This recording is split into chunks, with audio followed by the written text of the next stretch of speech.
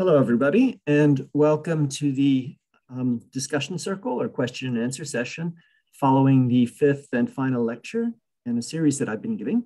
And I assume that if you're here, you probably are aware of the series and have seen it, seen these videos, but sometimes people just click on the latest video. This would probably make a lot more sense if you would go back and look at the playlist and see the things we're following up on. We're going to have a discussion following the final three chapters of a book that we were looking at together. And because it's the final section, also just any concluding thoughts, final thoughts. So again, presuming that you have been watching this series, you probably see some mostly familiar faces here, people who've been with us before, but we do have a newcomer, somebody who's been actively following this whole series and channel since the beginning, but just hasn't been in a discussion circle before. So he's also somebody that I've had contact with over the years and contact with in other ways. So Christopher, would you like to present yourself and tell how you came to be involved in all this and what your interests are? Yeah, well, thanks for having me on, first of all. It's nice to see all the familiar faces from the previous discussion circle.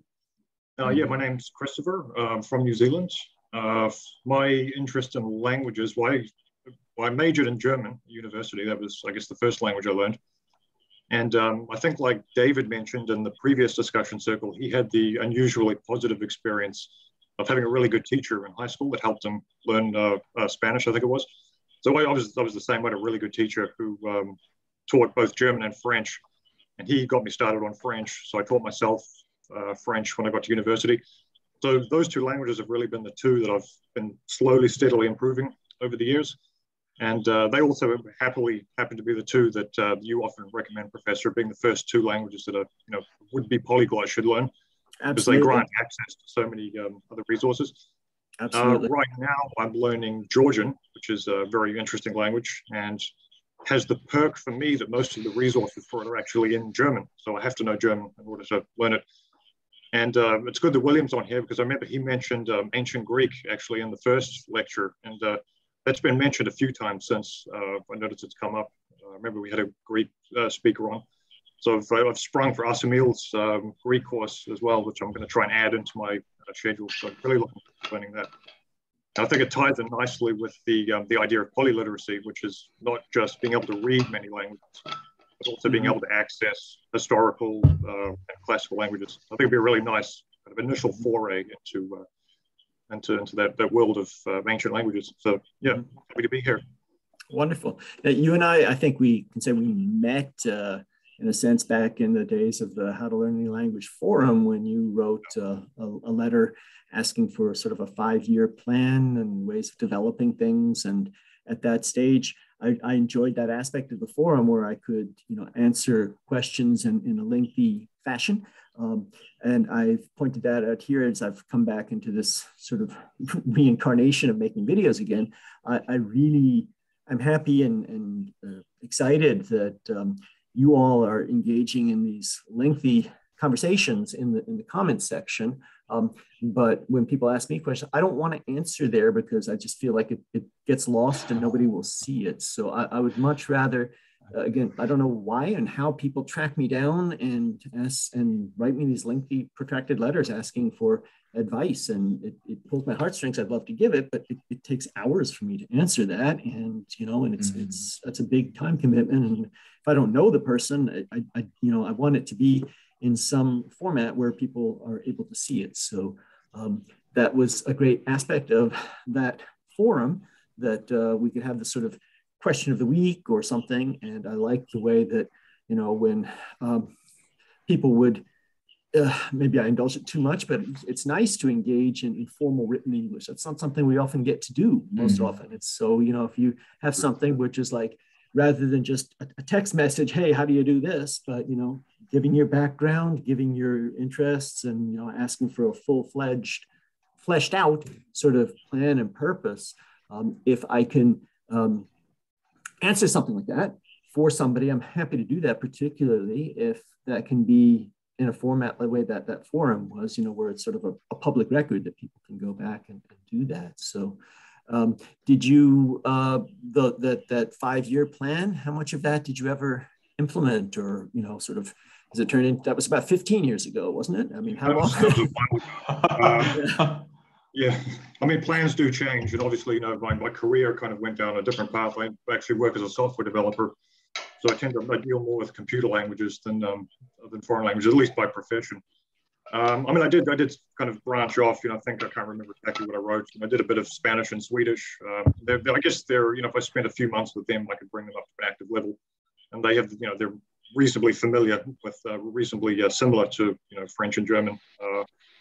But yeah, I'm just, I've dabbled in other languages, but I think French and German are really the only two that I've managed to generate enough momentum with to actually, get some active speaking abilities. So I'm hoping to, with Georgian, I can do something with a completely different language. So yeah, it's interesting. But this polyitis thing is, it is a real affliction. And it's easy to be dragged in different directions all the time. Just again, like William mentioning ancient Greek, I just thought slowly reeled me in to wanting to learn the language, and lo and behold, just ended up ordering some stuff for it. There you go. Since you mentioned William again, let's not presume that everybody who's watching this has seen us before. I mean, we don't need to do a full-fledged introduction, but just again, so briefly, everybody else say who you are, where you are, and why you are. So, William. My name is William, but you can all call me Will in the comments if you want. So, in the comments, you don't show up in the comments as Will. You show up as Fiscal Gamer or something, right? Yeah, but I think most of the people already know me. I comment most of the videos. Already. I think most people already know. Right. But I've learned English through Google Translate.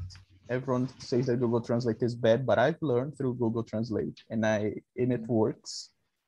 My native language is Portuguese, and I'm now learning Ancient Greek, Latin, and Japanese. Okay, good. And then we have two Chinese people here. They don't look it, but they're both in Beijing. Why aren't you guys together? I told you, go to a cafe together, and it's what is it, 6 a.m. there? You could go out and get out. Yeah, that is true. Met each other. I messaged you back on the comments. Matthew left a comment. Yeah, I messaged you back. I was like, yeah, send me your WeChat. Whenever you get a second, you can send me. But in the comments below. Yeah. In the comments below, if you get a second, just send me your WeChat. You can tell me later. I was thinking, how didn't he see my comments? And I think the comments disappear.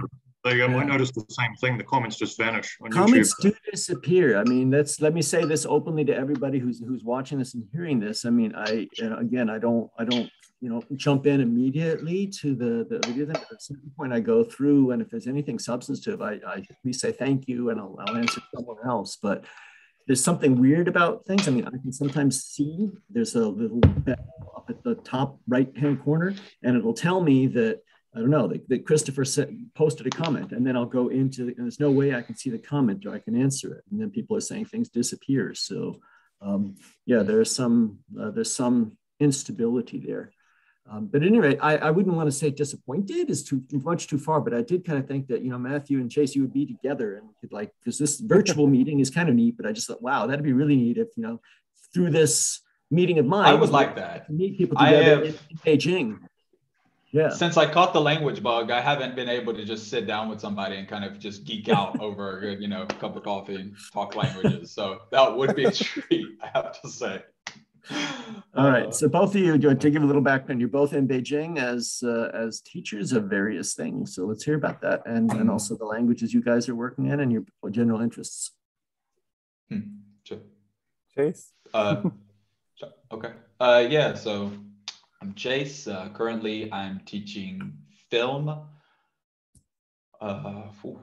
history and writing. AP English, but I call it writing. Language. They love these long titles for courses. Film and media. What's the media part of this course? It's of course about film, but I'm teaching film, writing, and history in English at a high school in China. I originally in high school wasted 2 years of my life studying Spanish without motivation, being as under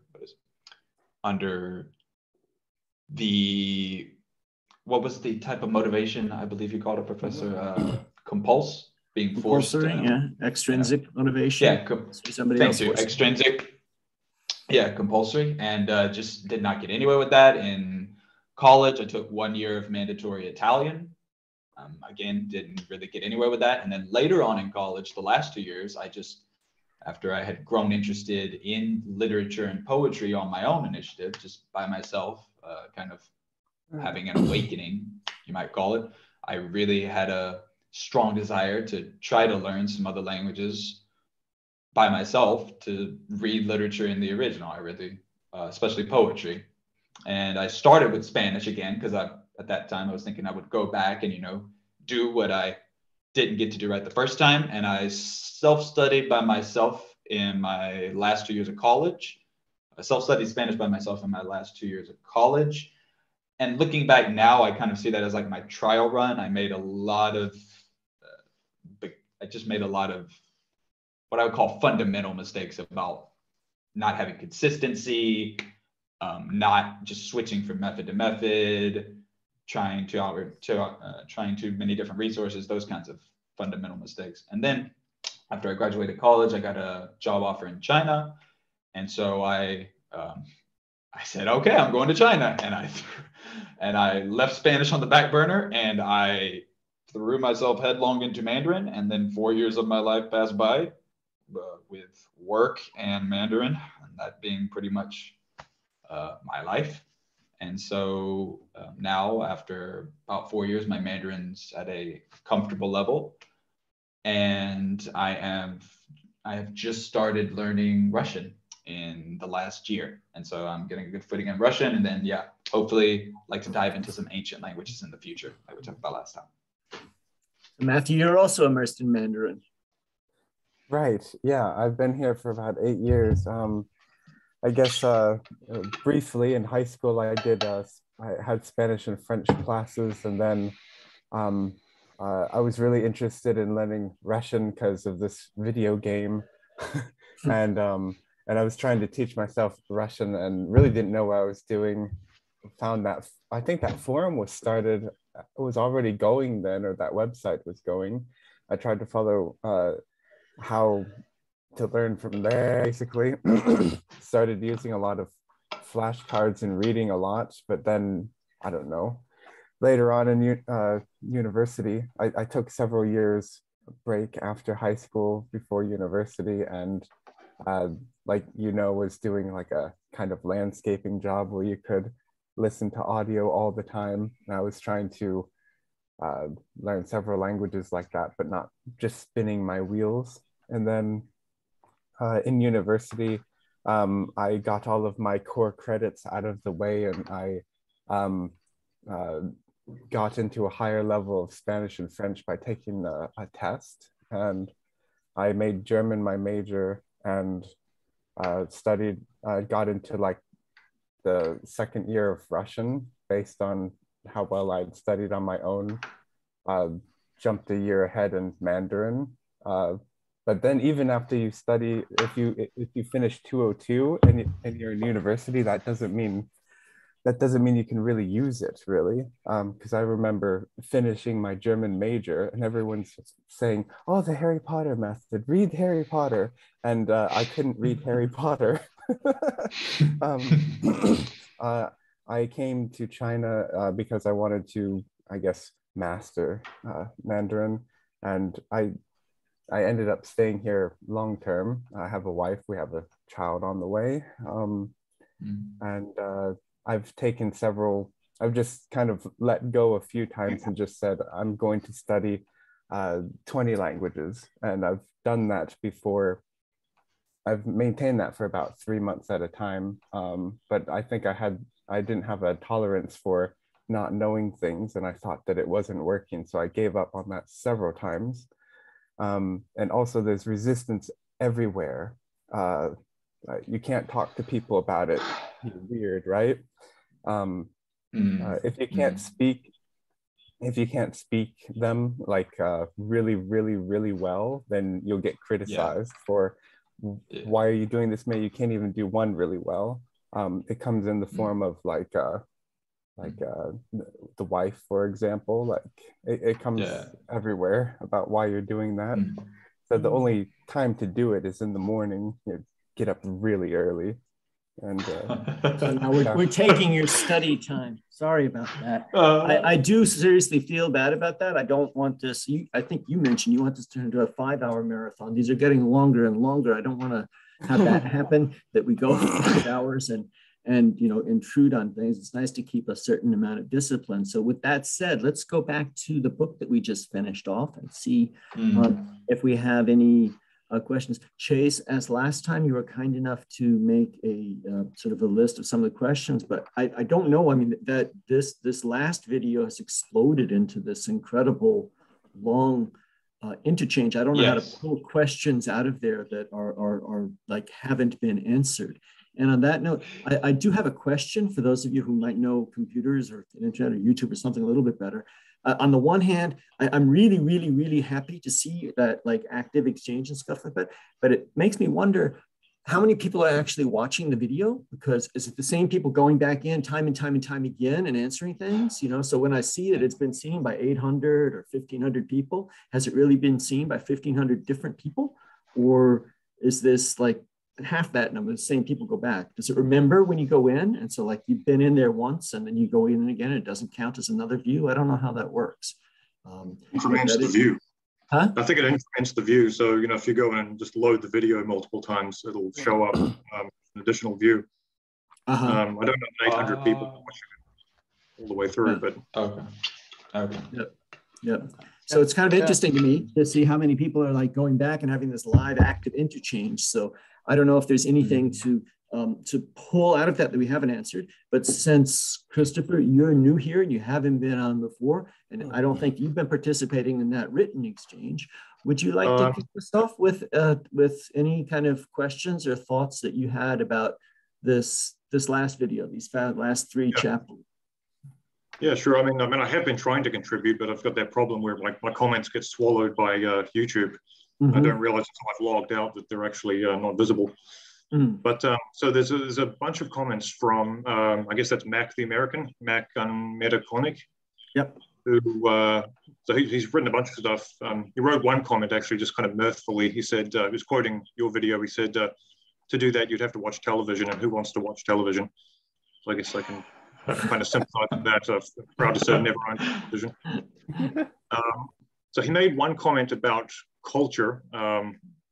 So he said, I'll just kind of read it quickly. He said, I can only laugh at Hall's opinion that discussion of culture beyond the actual language is useless.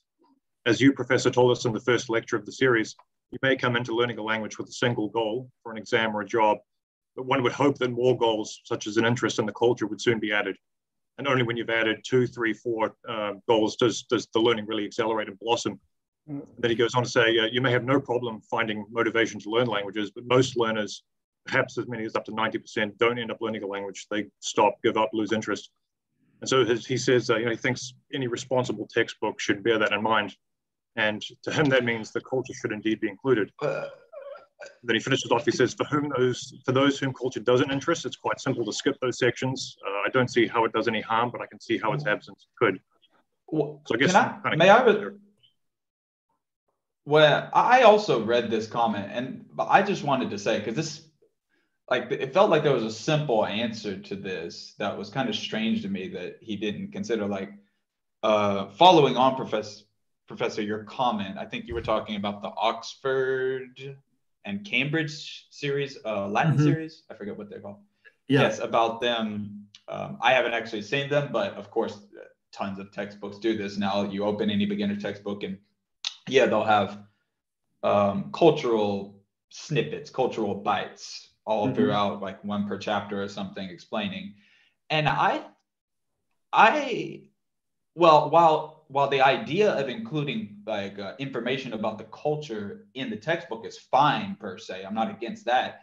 Like the simple solution, why not, okay, for the first 5 or 10 units, while you're still an absolute beginner, you're learning, if they're assuming again, that the learner is starting from absolute 0. Okay, first 5 or 10 lessons, we won't include any. We'll keep it, we'll keep it very basic.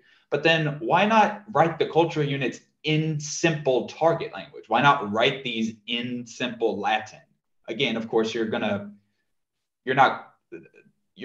obviously, they will be simple. You can't have any bells, how do you pronounce it in French? Bells Lectures? Mm-hmm. I'm sorry. French is atrocious. Thank you. You can't be very grandiose about it, but of course, that just seems like such a simple fix to me. Why not just write these in simple Latin? That I never understood. Why not do that? Why waste my time when I want to learn Latin? I do want to know about Rome. Tell me about Rome in Latin. I don't get that. Well, in the particular examples that I gave, I mean, they do have those, there's plenty of information in Latin about stuff, but then there's so much more supplementary material, and it is interesting. It's not bad material, but I think the point is that when you're learning a language, you need to be concentrated and focused on learning the language as such. And this kind of thing, it can, with the best of intention, it can be too distracting. It can sort of take your mind off the immediate task at hand. And one way I think of it is, I mean, ideally, when you're in language learning mode, you should be putting your brain into that language as much as possible. And then, like in the same thing where you're getting that feed to put your language and your brain into that mode, then that same source is taking your brain back and putting you back into the language that you're so much more comfortable thinking on at a higher level. Exactly. So it's then to switch your brain back. Okay, now here's a few more sentences in Latin. Now here's a really long, interesting paragraph about all the whole the men and the slaves and this here, and you got 5 pages of this interesting, dense, Oxford Don written information about ancient culture. Then you're going to just be like, wow, thinking about that. And then almost going back to, okay, now this ablative absolute construction is sort of, that makes that seem like the distraction. So right. I don't know if that's something you need to be so dogmatic about, but it was, just some interesting comments. In this section, as I pointed out in my lecture, Hall made some kind of weird comments that it seemed to me that if he weren't a professor of Romance languages, if you weren't somebody who'd written a French textbook, you would say, why are you saying this? I don't think you know what you're talking about. He clearly knows what he's talking about, but he just had a different life experience. I don't know how to explain that. Every so often something like that happens. You meet somebody and you say, every time I go to take the bus, it's always late. And he says, what do you mean? I take the bus every day and it's never late. And it's like, well, what do you do? We're living the same life and you're having a different, it's sort of like that, to make such a huge fuss about French somehow being supposedly qualitatively more difficult than Spanish and Italian. French being on par with Hindi. French being, something that you need, that I just can't fathom why he. Yes, William. Yeah. Okay. I read Hall, and well, I was kind of weirded out by it as well. I've learned a little bit of Spanish and French. I never say I speak or understand those languages because it's too little. I did too little of them. But I speak Portuguese, so most of it is comprehensible anyway, so I never even focus on it. But I think I know what he was talking about. I think he was connecting, I even commented about this, connecting the writing form with the spoken form. Not necessarily to understand anything, but I see this word, I can read it out loud. In language, for example, Hungarian, Finnish, I think this comes rather quick, but in French is always weird. Like, do I know to speak how to pronounce this word? Do I know how to do it? It's always confusing. I learned a little bit of French, and this confusion always got me. Even though I'm learning Japanese, that the confusion gets even worse in many levels. Yeah. Matthew, what do you think? Do you remember one of your videos was about learning German, French, Spanish, and Italian? Mm-hmm. You recommended an order for those, and it was either Spanish or French first, and then but I think the rationale was that I guess it was Spanish, Italian, French, then German. I guess I'm not certain. the third one I think was German, and it was the idea of using 2 hours. So use 2 hours probably with either Spanish or French, but I think you said that if you're going to compare the two, then French is probably a little bit more difficult.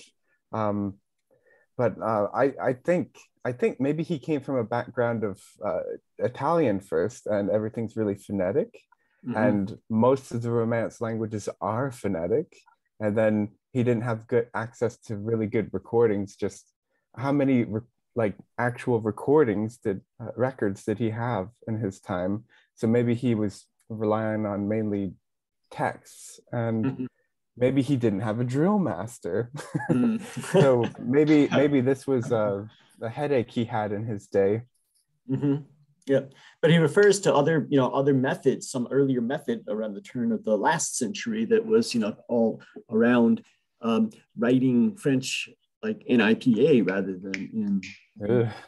So I don't know. I suppose, he made an interesting point earlier, and we're all, except for William, native English speakers. And so he pointed out, as native English speakers, we, from the word go, we're not trained to associate words with shape and meaning. We don't listen for it. We don't think we're used to it. And so when we come to French, it's like, okay, well, it's the same chaos that we're used to.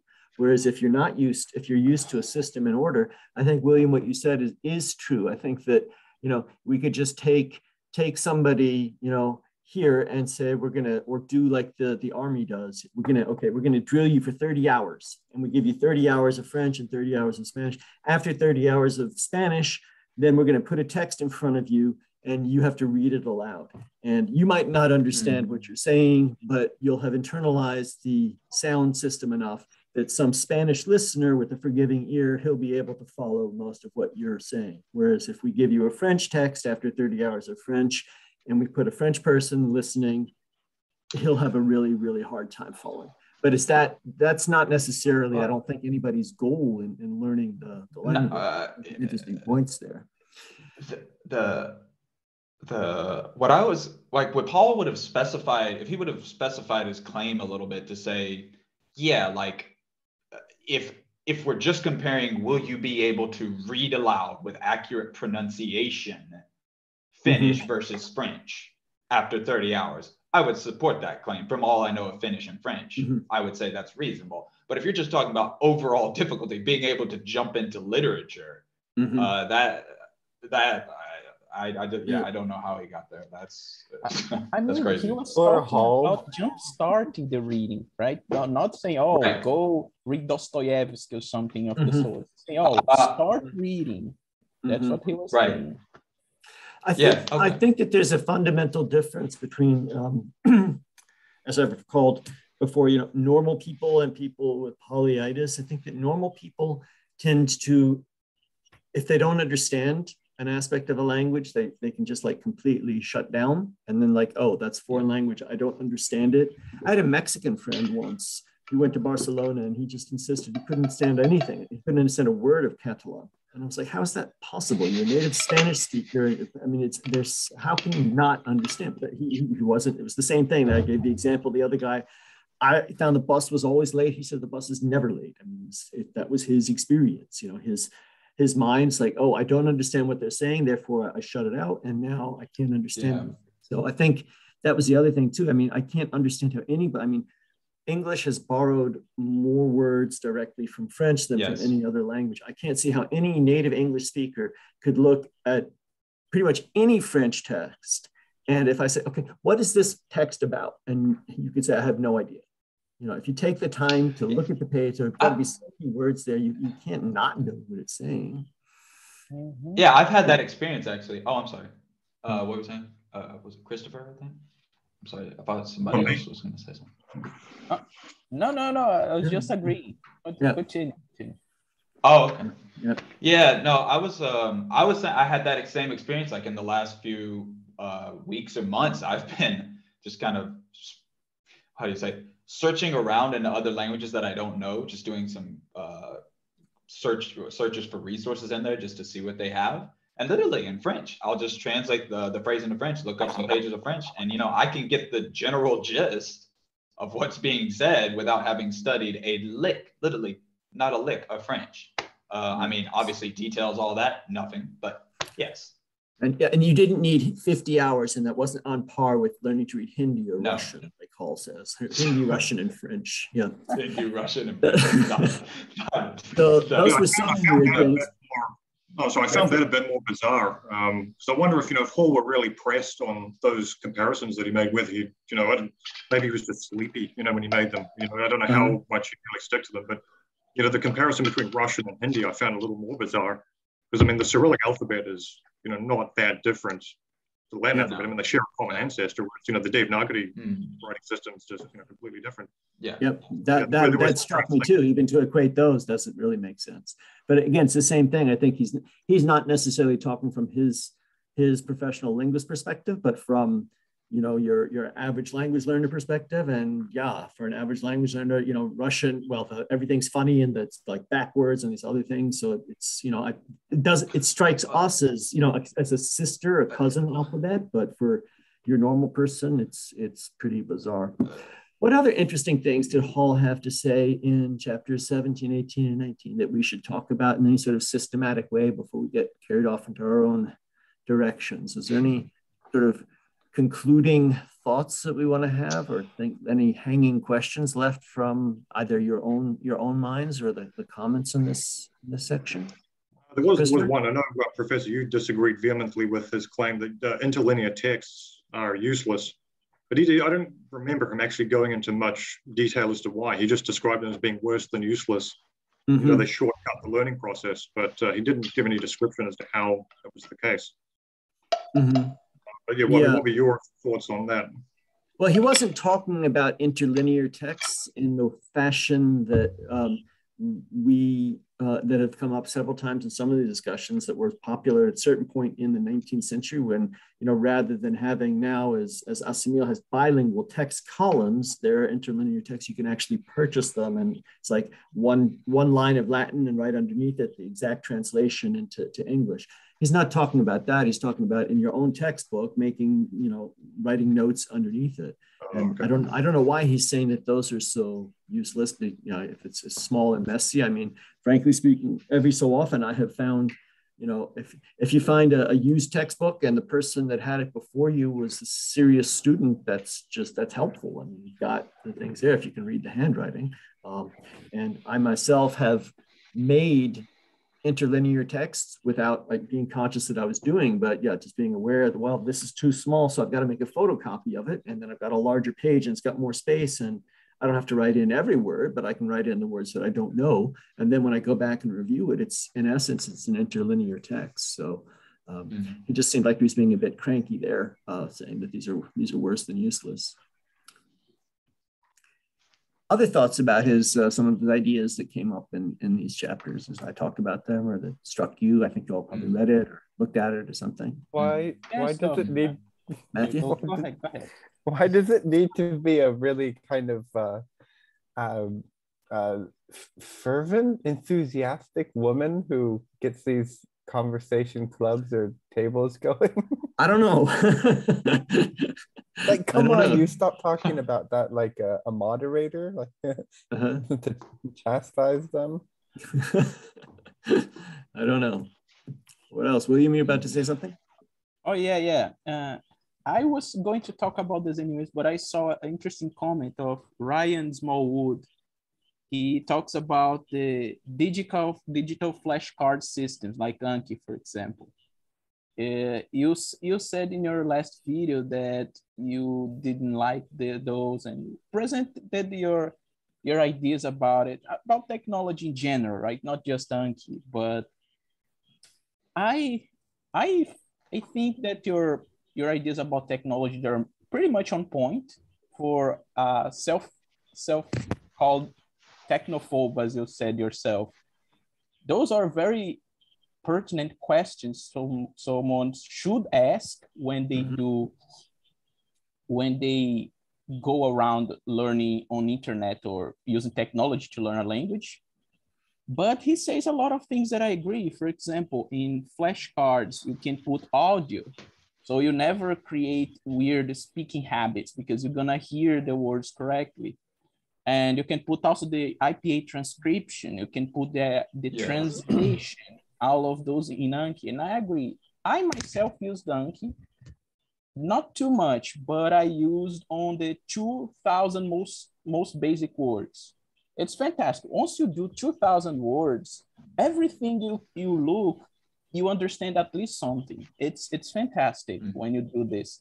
It's boring. I don't think it's good to go as much as Ryan says. Like he says, oh, do this. He doesn't say here, but I get the idea. He wants to do it forever. Like, oh, if you want to learn a language, do Anki, do Anki, do Anki. I myself think differently. Like, I think do 2,000 words first. The most important grammar that comes with those 2,000 words. And then just go to other places. And then you're gonna find a lot more comprehensible input. Then you just go in 0 words. Let me find some comprehensible input. That's super hard to find in my experience. Well, what I was saying there is, I mean, there are different strokes for different folks. If you like memorizing vocabulary, if you like doing something like that, if you want to do that, that's fine. I've never found that to be useful or helpful on flashcards, paper flashcards. And so if I don't find that useful on paper flashcards, why am I going to want to surrender my control of the learning process to some digital form? I mean, so to me, that has nothing to offer. And people are always asking, what do you think about it? And it's like, I don't think anything about it. I don't. It's just, it is what it is. It is what it is. If you like it, go ahead and do it. I don't like it. So I don't see the point of that. The only time I was like really considered using any kind of flashcard was learning Hanja for Korean. The government ministry, I sort of tells people, like, it's very similar to what you were just saying, William. There are about 2,000 that, are basic and standard, and you're supposed to learn them. And if you can do that, you have the foundation in reading others. But I found very swiftly that, just looking at them and, going through this, that didn't, I mean, I needed to write them out. Writing them out is what fixes them in your memory. So I didn't see any, I've never used flashcards to any degree in any way, shape, or form. So, there is an alternate way of using Anki that's quite popular nowadays. So instead of using it to review isolated words and phrases, there's this idea of sentence mining. Where you have content that you're familiar with that's meaningful to you, and instead of extracting the words from them, you extract the sentences. So you basically review the sentences instead of the words. So you get kind of like a mini package deal. You get the phrase, the word itself, the pattern essentially. And there's that website Antimoon that was run by those 2 Polish learners of English who, I guess, pioneered that approach. And then it was picked up by that other website, all Japanese all the time. And it's been kind of refined over time. But that is quite a popular way of using it. Is that why? Is that why the probably if you purchase the entire package of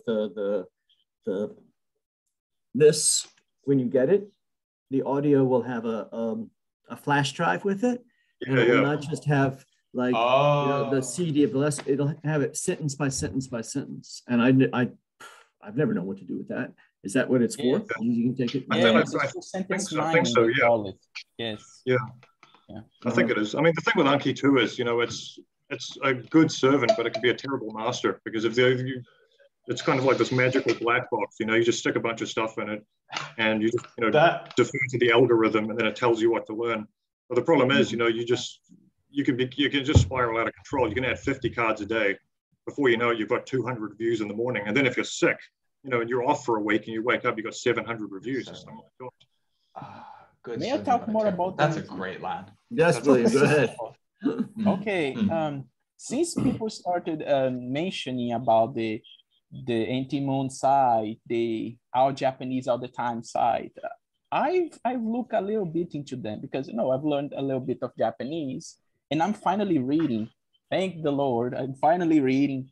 Took so much time, but anyways, they talk so much about this idea of sentence mining because it's all about the comprehensible input. What Krashen says, because they always take off from Krashen. They took the base idea from Krashen, the comprehensible input. What Krashen says, that is really easy to find comprehensible input and boring, that's school. And it's easy to find compelling content and super difficult, that's the native content.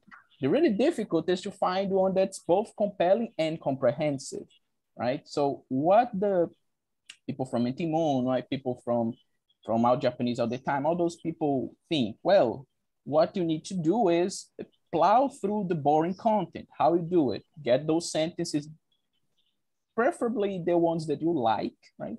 Get those sentences, repeat them until you remember them. So then you can go around to native content, right? And start learning from there.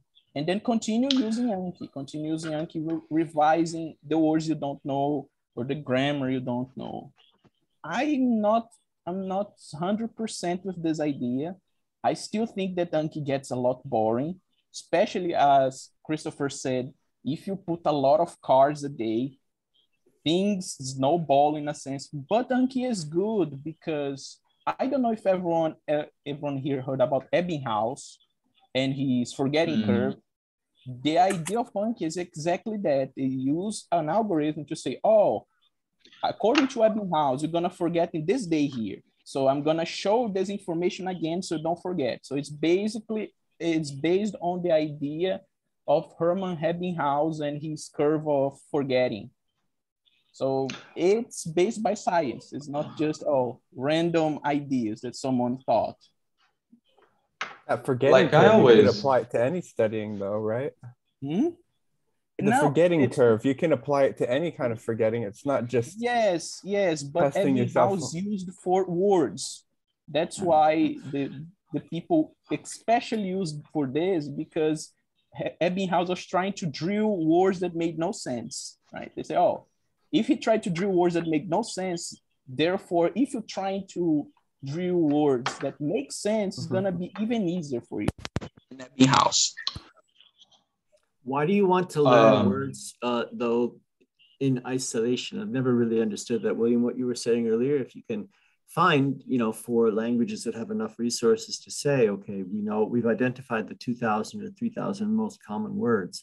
And then I think if they've gone to that extent, ideally, there'll be some sort of reader that incorporates these into some sort of text. And then by reading and working with that text, as you said, it might be a simple and somewhat boring one.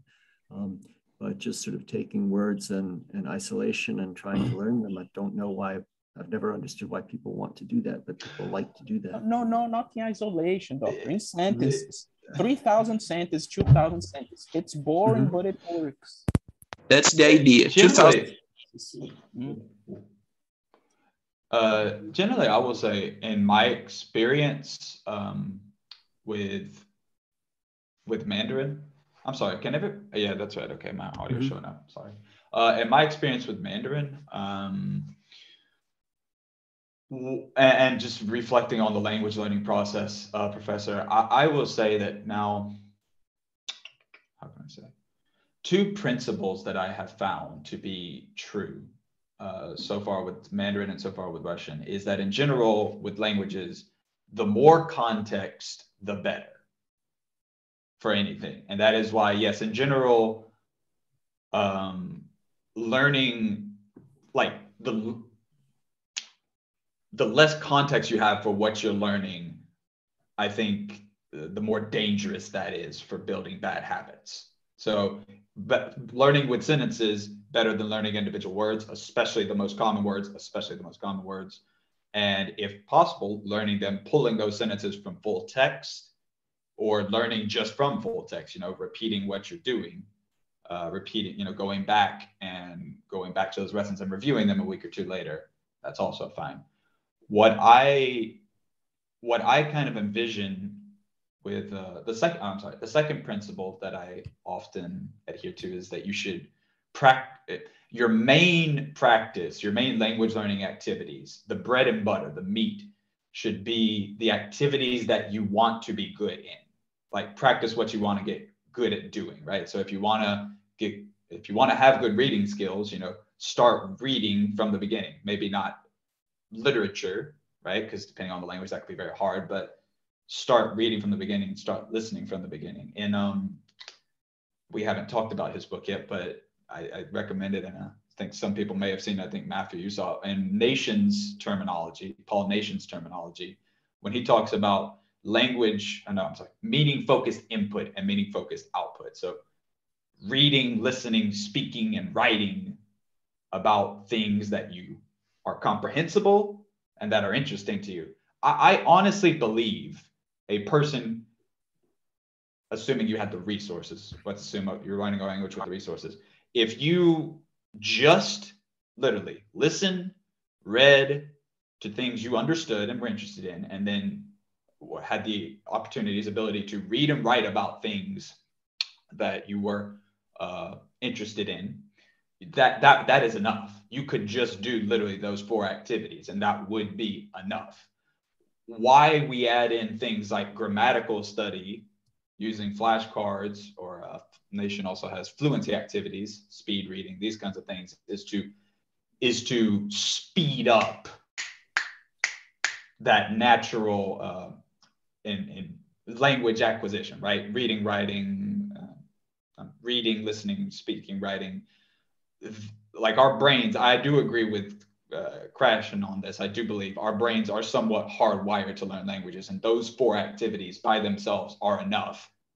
But doing things like, you yourself, scriptorium, shadowing, pronunciation study, grammatical study, flashcards. I have used flashcards. I do think that line by Christopher a second ago was perfect. They can be very much misused, and they can go crazy very, very, very quickly. And you've got insane flashcards in your house.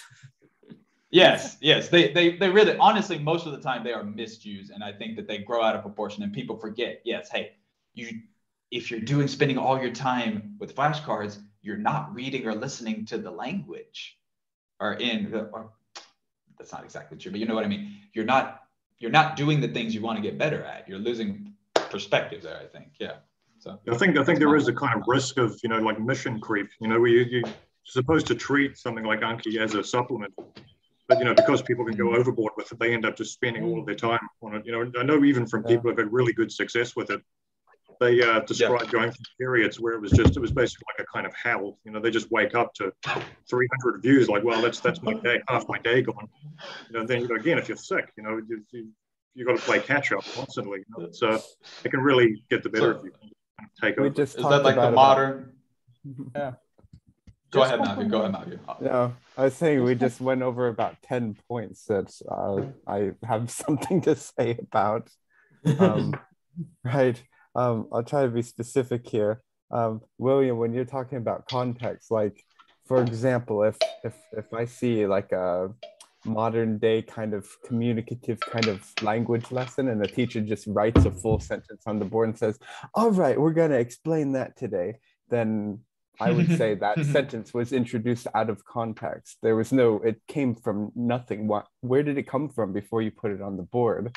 And I've used Anki before to learn after about the first 1,000 words in Mandarin, I took the 5,000 word HSK list, and I just worked through that over a period of months, and it wasn't fun. I just told myself if I could do that, then I'll just start reading and it will work. It didn't. I couldn't read really well, or I would read. You learned 5,000 most common words and you could not read. I could read. Yeah, I could read. But I mean, as far as following the discourse of what's happening on the page, I couldn't do it really well. Yes.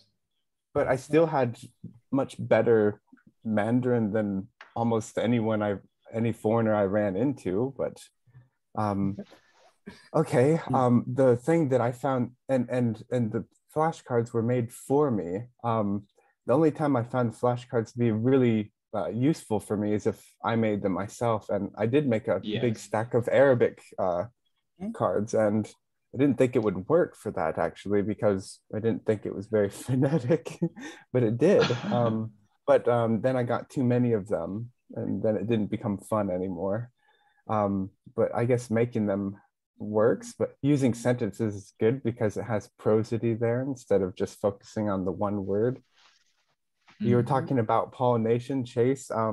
Pollination also, he's like, if you're a teacher, right? So if you're a teacher, then what should you do to, like, what changes could you make? Here are the top 5 changes. The number 1 would be to add the meaning focused strand, because if they're not reading graded readers or getting comprehensible inputs, then it's assuming that you're already doing language focused learning, like studying, learning about grammar, blah, blah, blah. Okay. So add that strand in there. Once that's there, add some meaning focused output. So they're kind of using it.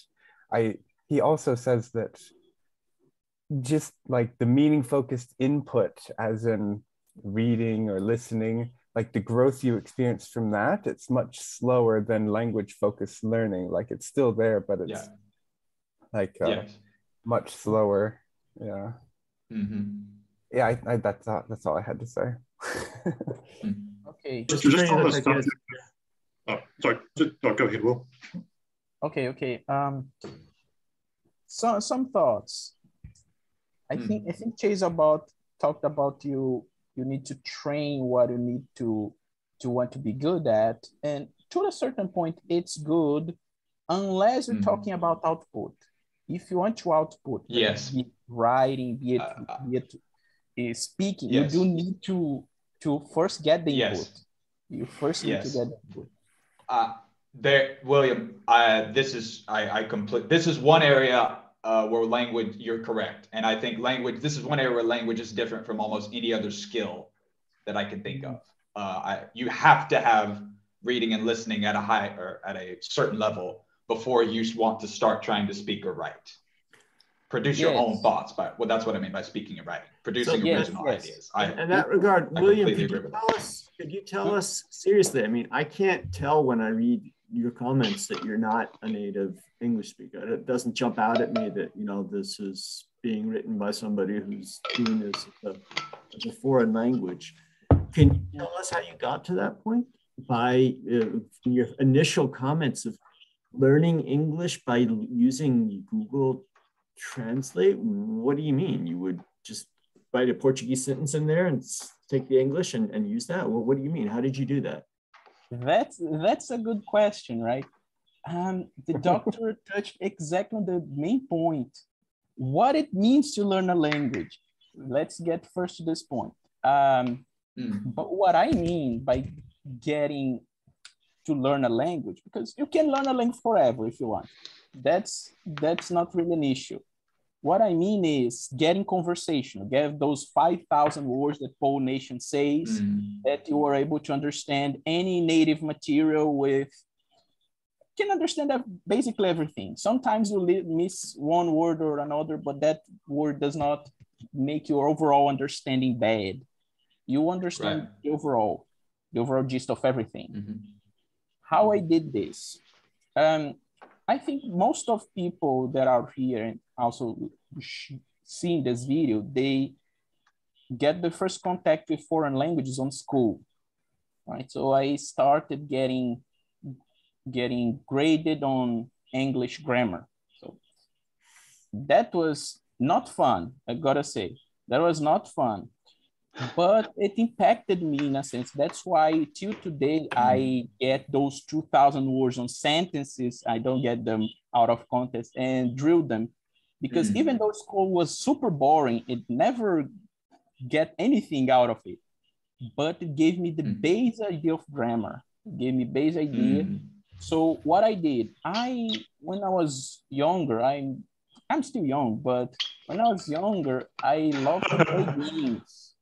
I love to play games. And if you don't know, most of the games, especially the electronic ones, they're in English. And I always said, oh, you know what?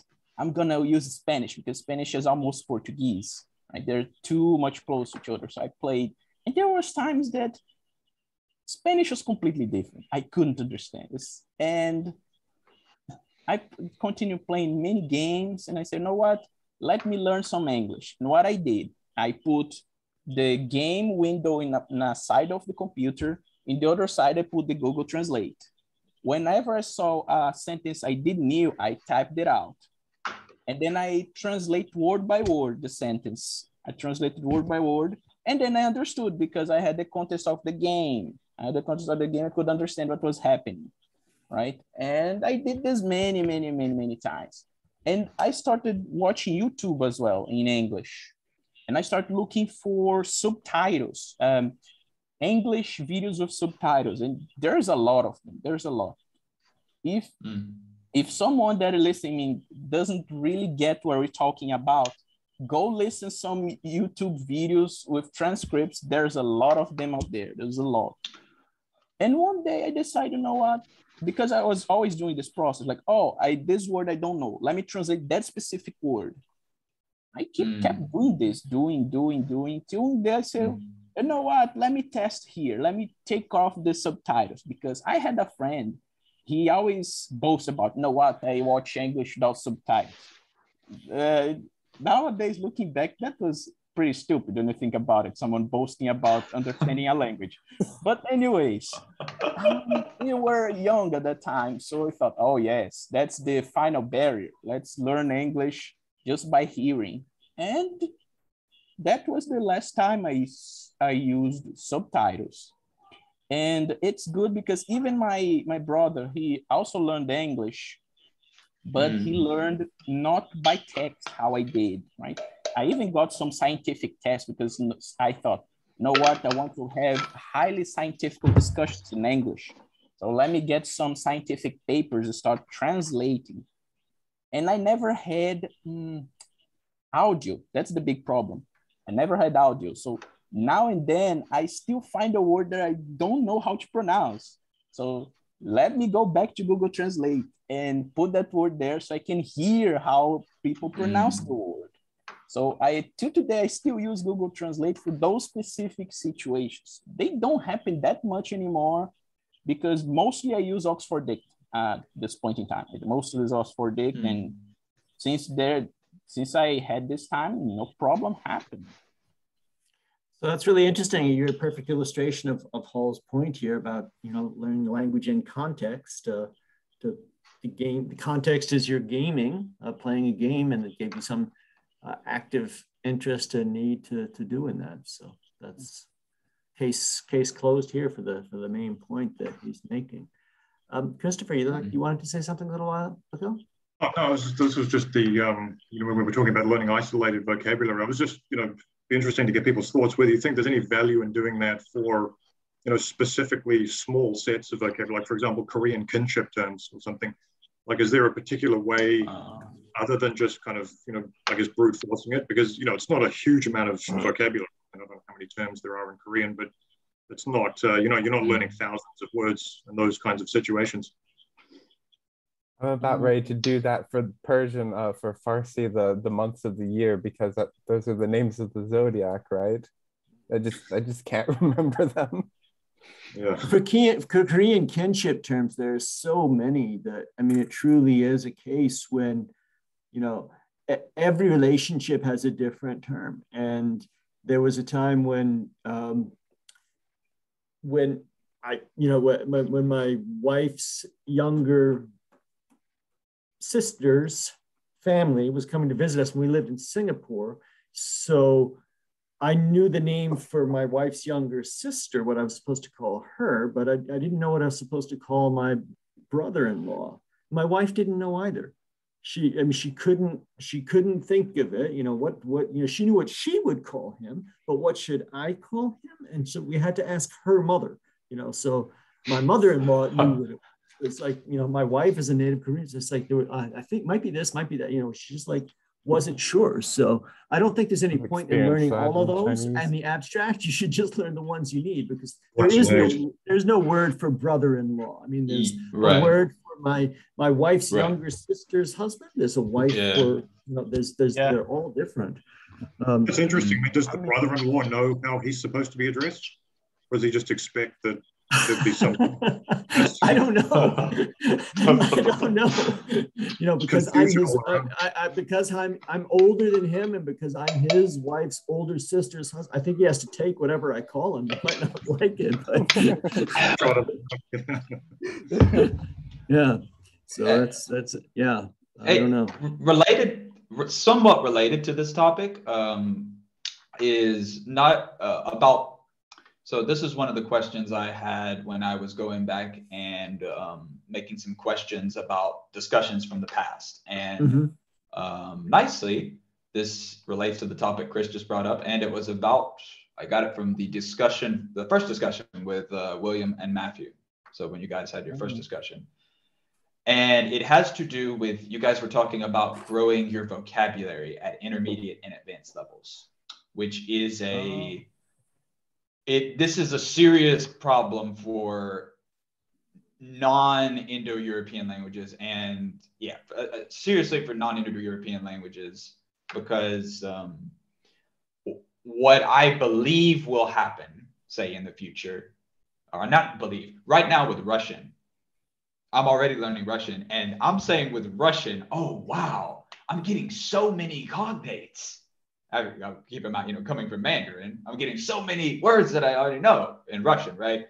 And so what I believe is the case that will happen when you're learning a pretty similar language like English to French, or if, say, I were going from Mandarin to Cantonese, is that once you get to that intermediate level or so, the hardest part, vocabulary-wise, speaking vocabulary, the hardest peak has been surmounted. The hardest peak is the common everyday language. That is, those are going to be most of the new words. What you need to do once you reach literacy, starting to get into literacy, is you need to refine your language. And while there will be many false cognates, many words that look alike, but you need to actually learn differences, that's kind of swamped by the enormous amount of words which you get essentially for free going off. But with non-Indo-European languages, or languages that don't share a mother, what do you call it? Like, English isn't Latin's daughter language, but it took a lot of vocabulary from it, a common lexical source. That intermediate and advanced vocabulary you're still having to build it up. So with that said, the question was, especially for languages whose word building system is highly transparent and internally consistent, for example, Mandarin, Russian, Greek, Arabic, would it be more helpful to focus on learning word roots at the intermediate level rather than individual words? I can speak about this a little bit. I'm learning Japanese. Japanese has a lot of this because it comes from Mandarin. And I'm learning ancient Greek, that it does have this system. And I mean, yes, you may learn the root words, it's good, but never learn the root words just in vacuum. Learn the root words in other words. Because, for example, let me get a word that it's not from ancient Greek, because my ancient Greek is not that good, but let me get a word that came from ancient Greek. For example, chronodendrology. I don't know if you ever heard about this word. Yeah. You ever heard? Chronodendrology? Time in trees. Yeah, for example, this word, there's three parts of it. There's chrono, that means time, right? Dendro, that means tree, and logi, that means study. So the study of the 3 times, around this idea. What chronodendrology is, basically they date things based on the age of the trees that were cut to make that thing. Basically what they do. I'm not an expert on it. I just saw the word and I was learning ancient Greek. Like, yes, this is a perfect word. So that's why you should learn in this way. Never should learn a list of suffixes or a list of prefixes. This is super boring. And does a disservice to the language. It ties to the idea of comprehensible input and compelling. It's comprehensive, yes, but it's super boring. But when you see, oh yes, I can use this knowledge, I can learn. Hence why, for example, my Latin has become a lot worse than my Greek, because my Greek has become a lot more useful than my Latin in learning new words, for example. I can always see more words that came from Greek, but not so much from Latin. Right. I think Chase, I'm sorry, go ahead. Oh, I was just going to say for Chase, because you're studying Russian, you mentioned you're learning word groups. There's a book. That's probably not going to show I you. have that. That's a You know that book? Oh, you got that? really How solid. do you use And it? Funny enough, well, how I use it, well, when we told one little anecdote is I was looking for resources to learn Russian in Chinese. So I'm using mostly Chinese resources, Chinese-based language resources to learn Russian. And I came across, I was like, oh, hey, look, Roots of the Russian Language. This Chinese book sounds interesting. I can use it to complement this English book, right? By George, what's his name?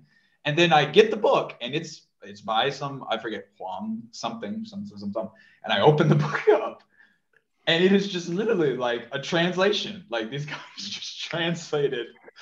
It's literally Total just like knockoff. words and total knockoff, like sentence for sentence. I'm like, are you kidding me?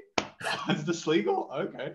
Yeah. But anyways, but I think I have an older version of that. I was going to jump up and get mine the way you jumped it to get yours, but it's in another room, and I don't know. But for Russian, there are several that are like that. So I would still say I think a better piece of advice would be, again, what you're saying, when you get to the intermediate level and more advanced level, the problem is that precisely because the words there to continue building, they're rarer. They don't occur as often as other things. So rather than trying to learn roots or some other system or something, every author has his own favorite words or use of words. So I think it's a better piece of advice to say, I might want to read more widely, but let me stick to, let me read an author that has, a big opus to begin with and stick with that and multiple books, because that's the only way you'll see those words come back time and time again, enough for them to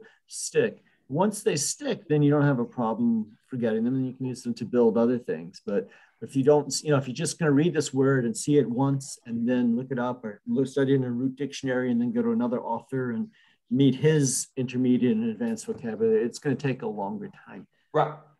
Like in your experience with Arabic, instead of, I remember in the videos you had with your former colleague, when you were talking about literature, for instance, like you never felt the need at the intermediate advanced levels to systematically, go through the roots and kind of brute force memorize them. You just chose, maybe you stuck with, like, what's his name? Naguib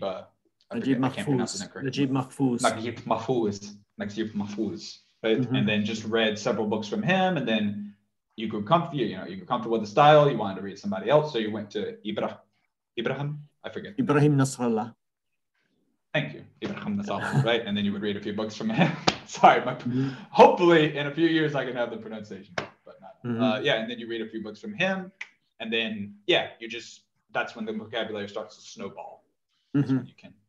Yeah, exactly. And then you can always just stay with 1001 Nights. That's a beautiful place to stay. That is true. That is true. Let's go back to make sure we do total justice to Hall's book. We have these 3 final chapters. So we've been talking about language and context. That's what I talked about mostly, but then he also goes on to audiovisual things, which is where, I pointed out that, that's that's his pre-computer era and looking at these kind of things here, and then his final sort of analysis of the value of the linguistic approach.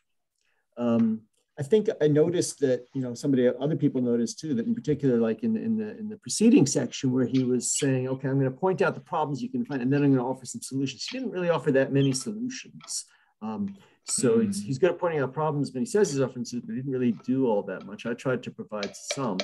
And then also, yes, I think his the book is valuable, but just the overall applicability of the linguistic approach as he talks about it. How valid do you all feel that is? I mean, I do think that it goes back to, I guess it's my argument, not his, that we were talking about earlier, the more reasons you have for studying a language, the more likely you are to succeed in it. So likewise here, the better you understand what you're dealing with, the better you are, the more likely you are to be able to tame it or to come to terms with it or to work with it.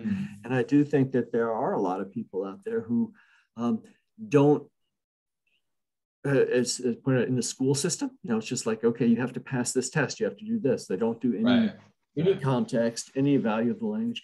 And I think a lot of the quote unquote normal learners that just want to communicate, it's like, hey, I just want to know this. I don't care about learning about this. I just want to like go and get my needs met. I want to like be able to like talk and say what I want and have people, they don't have to respect me, but they have to like give me the food that I want. So when it's sort of reduce it to that level, you know, it's, I don't think people are going to have that much success. So I don't know. What did you think of the concluding chapter? I mean, I did not understand what he was talking about exactly about the linguistic approach, but I think it's about grammar analysis around those lines. I'm not really certain. So to a certain point, yes, to a certain point, because you at least want to be able to say, this is good, this bad, this is bad for me.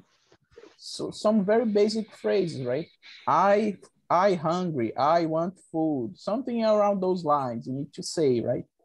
So it's really difficult for an adult, maybe a kid would get it, but it's very difficult for an adult to say those basic words without at least understanding, oh, I is the pronoun, hungry is the adjective, something up on those basic lines, right? Don't go around saying, oh, the syntax of the sentence, or let's conjugate all the possible conjugations of the verbs. Let's learn irregular verbs. Yeah, those ideas, I think they are also too much. They're getting too much. But in the basic ideas, I don't think you need to just discard grammar altogether. I think you need to at least learn the basic, like what is a noun?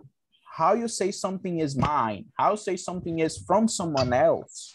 Right? I would say those things, not really focus on the grammar terms or how those relate to the language, so on, but how they do it. That's basically it. Well, he does do a nice sort of, you know, nice professorial trick. He lays out his terms in the beginning. He defines language as being oral, auditory, systemic, based on context, and he goes through it and comes back to that at the end, and he says that. And again, I just think that the basic point of saying is, if you keep all of that in mind, rather than just taking a phrasebook approach and saying, here, I want to be able to say this, and this, you're more likely to succeed. And I think somebody read a quote, Chris, I think you read the quote that somebody said, pointed out that, yeah, it is just a sad fact that most people who set out to learn a language give up, stop, don't succeed.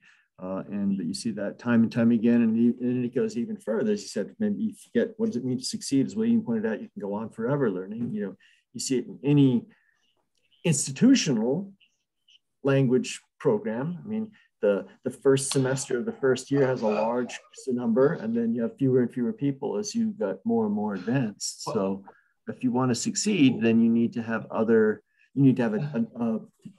understanding. I mean, it gets back to the whole ideas of polyliteracy. I mean, in a philosophical sense, you have to respect and know what language is if you hope to succeed. If you go back to some sort of Platonic dialogue, you can't, you know, the basic, you know, most people are saying, well, I want to be able to say something. Well, if you're going to use your tongue, you need to use your head, and your head is part of your body, and your body only works if your soul is in order. So let's get your soul in order, and then you'll be able to say things better.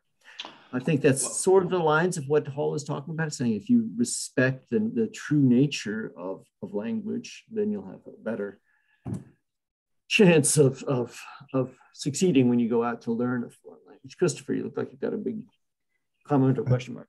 I mean, there's a lot of stuff there. I mean, it's yeah. I mean, you've got to have a real vested interest, and it's hard to come. And certainly in the classroom setting. I mean, I remember back on the forum many years ago, you mentioned that students that took, I don't know if the link available, but you said the students that took Spanish, there was a higher attrition rate in the Spanish class than in, say, the Japanese class, because the people that took Spanish were taking it just for easy credits, whereas the people that took, you know, quite difficult language like Japanese, Chinese, there was, you know, they were prepared in a sense for what they were going to encounter. So there was a higher, you know, degree of, or higher likelihood that they would succeed.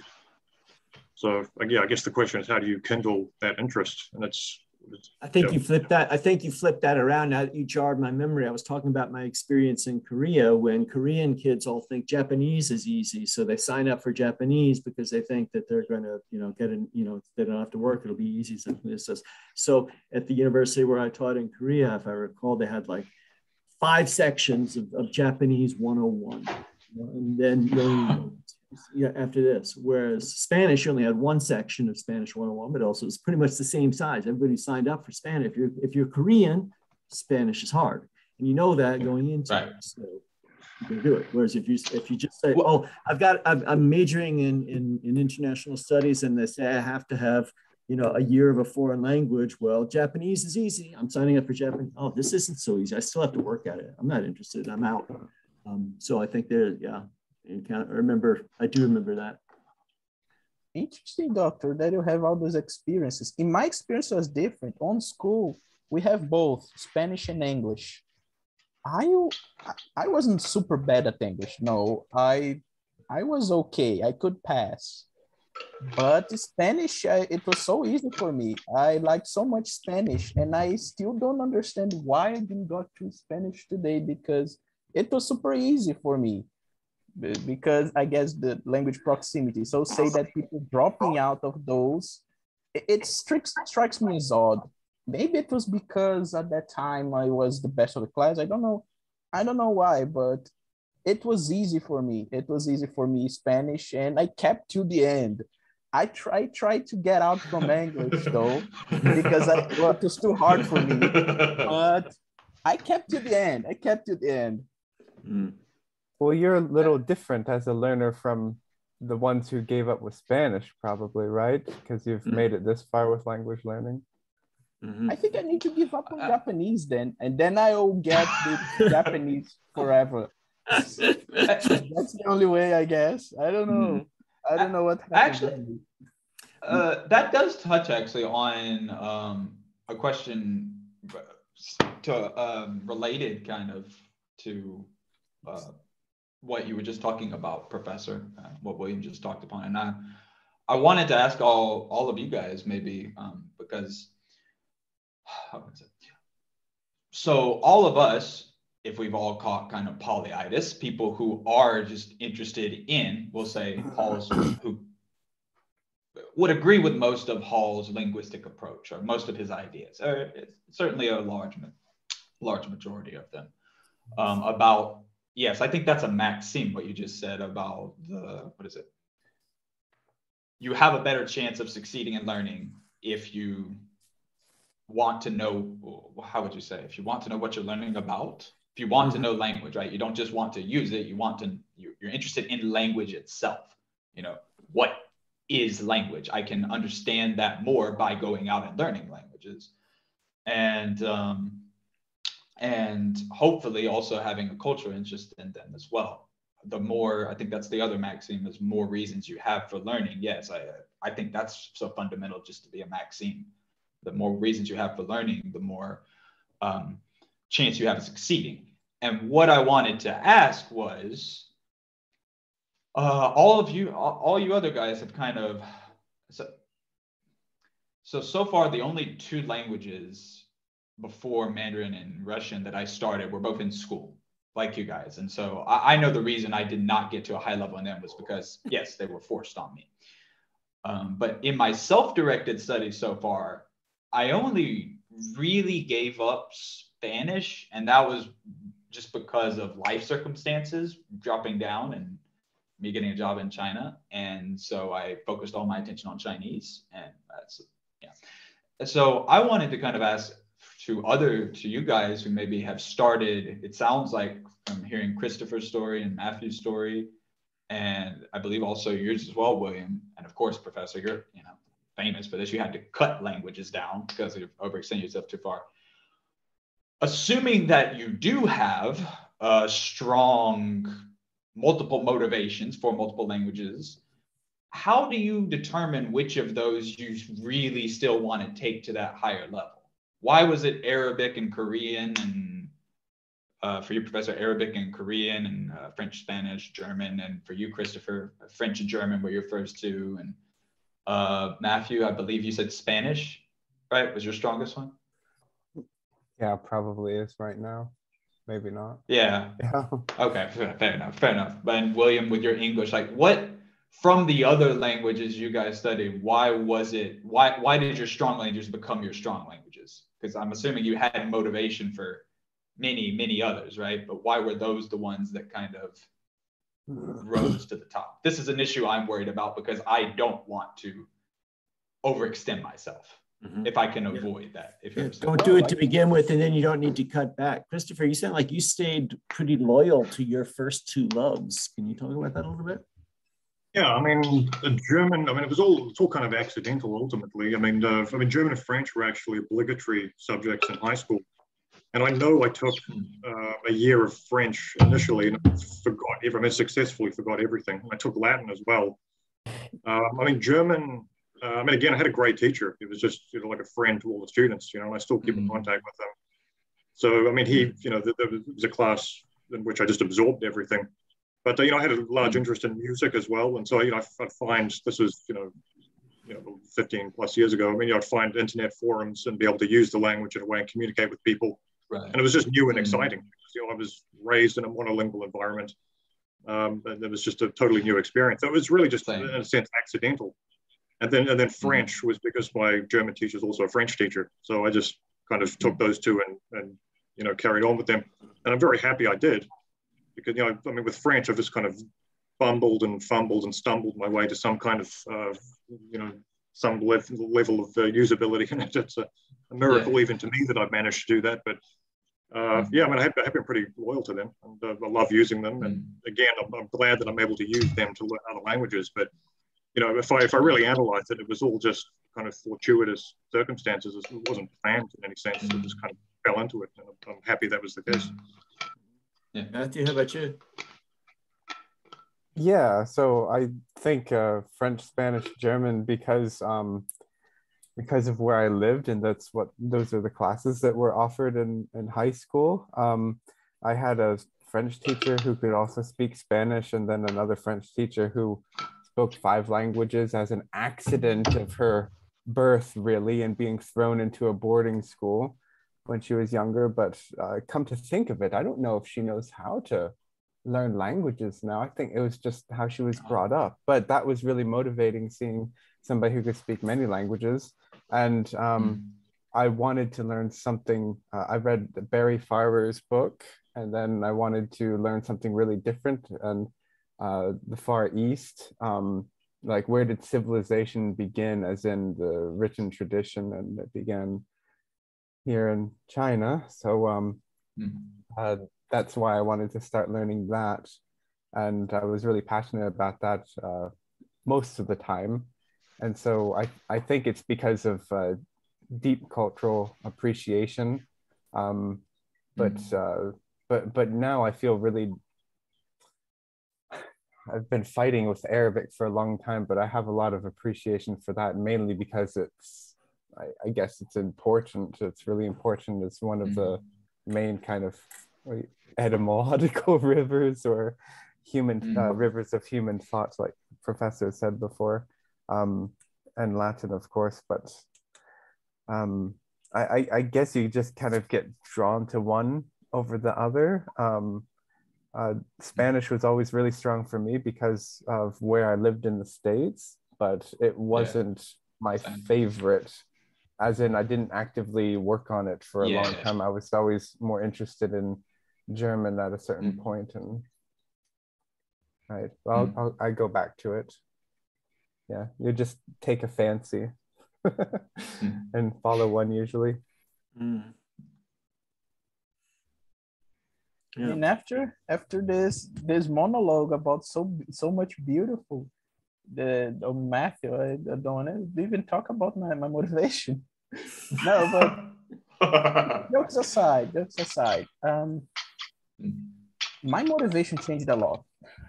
I've learned English, as I told, because of games.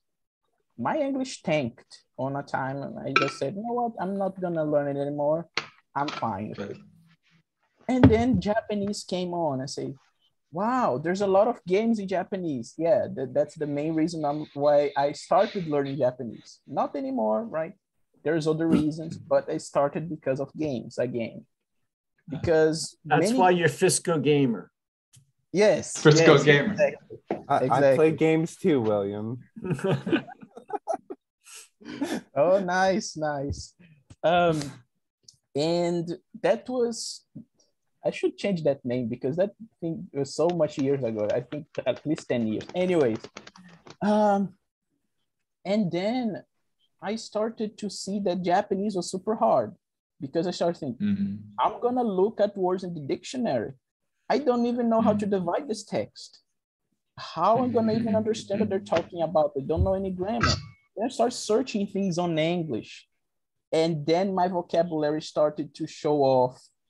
And then I say, well, it's time to go back to learn English because I know nothing what they're talking about here. And then I started. And that pushed off a little bit the learning of Latin and ancient Greek. Latin, I got a little bit rusty on it because I not want to just talk bad about such a great culture of millions of years, but thousands of years, but most of them is just poetry. I'm not really interested in poetry. To all poets out there, you're not learning Latin for gaming, right? You're talking about, unfortunately, to me again, Latin. I don't know how and why it is the textbooks for it are the exclusive province of the Romans. I mean, it's not just the language of the Roman Empire. It certainly was. And, you know, the golden age and silver age of Latin poetry and Virgil and Aeneid, of course, that's, you know, that's great stuff, but it's also the lifeblood of the Western intellectual tradition. I mean, you know, I find reading Thomas Aquinas, his logic in Latin is much more satisfying than reading Virgil's Aeneid, you know, and I can go up and read Leibniz. I can read, there's all sorts of I mean, you can still read Fides et Ratio. I mean, the Pope wrote this long thing, you know, 20 years ago that's in the same language that I can read. So why all like textbooks for teaching Latin focus I gave those examples of the Cambridge and Oxford things. I mean, yes, they're giving the context of the ancient Romans. That's only a portion of it. So I think that when you Latin textbooks focus on that's the origin, and that's the, you know, that is, you know, let's concede that's the greatest, richest chunk of literature. But if you're going to say we're looking at Latin, I mean, you don't even look at Latin. They don't really show you Latin, you know, so much of Livy. You know, it's anybody's writing in like 200 or 300 BC. Right. It's all focused on, you know, that short time period, and the Latin never really died. I mean, it's, you know, it became a learned language rather than this. So this is extensive, long tradition of medieval Latin and, you know, and Renaissance and Enlightenment, philosophical Latin, and, you know, and current Catholic theological Latin. I mean, it's all that's really interesting. And furthermore, there are all these people, that's what I was talking about, what I found really interesting in the digitization of older text. If you dig down and find there's so many things beyond, you know, that people were trying to teach Latin as a spoken language in the late 19th and early 20th centuries. And there's a lot of stuff out there that you can find for that. And talking about, there's a long tradition of translating. Usually I guess they're the equivalent of Harry Potter books. I mean, Treasure Island, Alice in Wonderland, The Prisoner of Zenda, The Wind in the Willows, all of these things have been translated into Latin so that you can read, a story in a sort of a flowing way. So focusing on that makes the language come alive in my mind. Whereas only when I started reading that kind of stuff, that made Latin come alive for me. Whereas if I just stayed reading, Horace and Catullus, no, I agree. I mean, that would not make it ever me be able to think in Latin. That is a big problem of mine, because I don't know if you remember, Doctor, but I'm not too keen onto fiction. I'm not too keen on it. I don't hate it. I may read it, but I like more science, and that's why ancient Greek is so good for me, because there's so much thing that ties down to our study of anything basically today. Like, for example, mathematics, the word mathematics from ancient Greek, like biology, the words come from ancient Greek directly. And this is enough for me to get interested in the language. But with Latin, it's kind of difficult, because you said yes, there's a lot of content out there, yes, but I don't want to fall into the trap of getting search for good materials and never study the language. And that is a big trap for myself. I can't speak for the people, but for myself is big, right? I don't want to fall into the trap of, oh, no, I'm going to search more. No, this is not very good. Let me search for another one. Matthew, you're smiling. You've been there. You know all about this, right? Hoarding digital materials and just collecting and just you don't do anything with them. Yeah.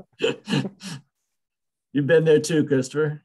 Oh God, yeah. I mean, well, I've got the roots of the Russian language book. I haven't studied Russian. I spent like 10 years ago, I spent about $300 on Vietnamese materials. I don't know a word in Vietnamese. I've still got them sitting on my shelf.